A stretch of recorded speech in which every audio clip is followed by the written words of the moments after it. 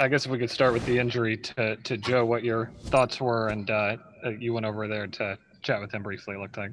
Yeah, I was definitely hurt, man. I don't want to see anybody go down off of definitely season-ending injury like that. I was hurt because I know how bad he wants it. He a dude, and I know Joe won it, and I know Joe, somebody like him, he's gonna start recovery tomorrow, and that's just the type of guy he is. So I'm gonna be praying for Joe. Joe, my guy, he already know. So yeah.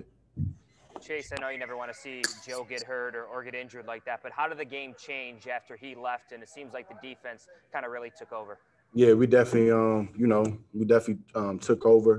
After that, sacks started coming, and everything just started falling in place. I just feel like even from the start of the game, we went out there with more emotion. I feel like we had a lot more fun today playing ball just together as a group. I feel like we trusted each other a lot today, and we're gonna keep going. Just like I said last week, we're gonna keep going. Yeah. Damn it. Hey, Chase, as you were going over to talk to Joe, my bad, I apologize. I was just saying, as I saw the play with Joe Burrow, I could see you pacing back and forth, your hands on your hips, and I think I saw you mouth something. Can you walk me through your reaction from the start to the finish of that? Man, I was going, and all I heard was a yell, and he held his knee. You never want to see that.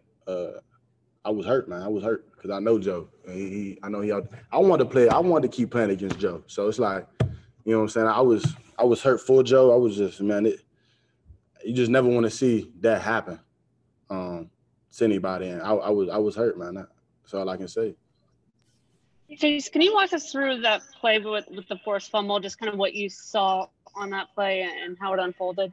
Yeah, I mean, I was rushing, went inside to a slide.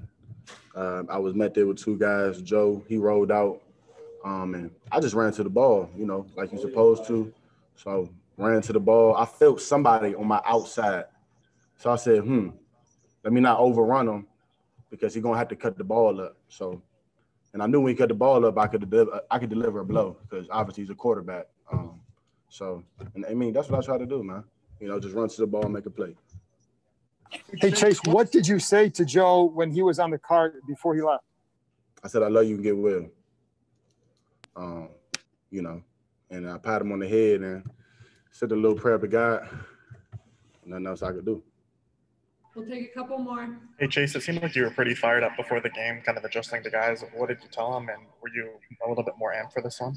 Yeah, I told him it's 365 days out of the year. I said, why 16 days out of the year you can't be a dog? So they was one of them days. I said 16 days out of the year, why can't you be a dog?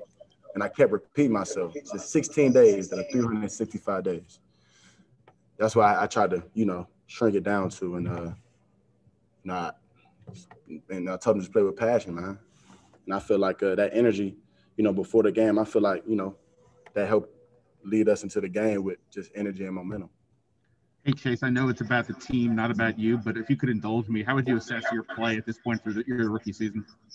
I think I'm developing, and you definitely haven't seen my best ball yet. I'll tell you that right now. What are the emotions here getting ready for Thursday, a quick week, but also a big stage, obviously, to play on Thanksgiving? Thanksgiving.